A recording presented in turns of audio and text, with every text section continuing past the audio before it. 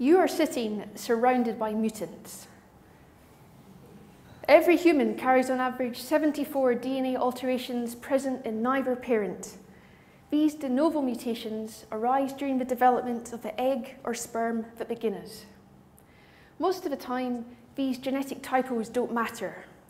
However, sometimes they can hit a sensitive spot, like a gene important for brain function.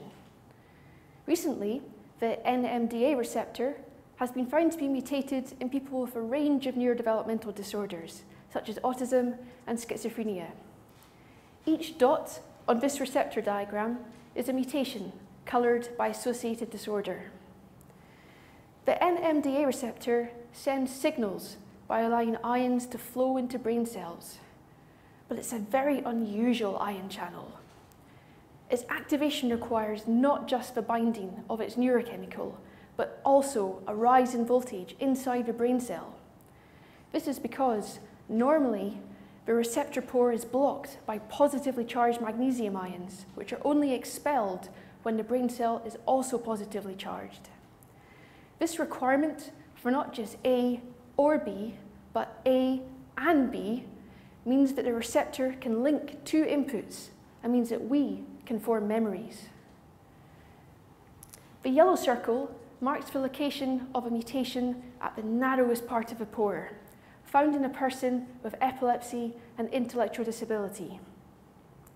My PhD is asked, what are the functional consequences of this mutation?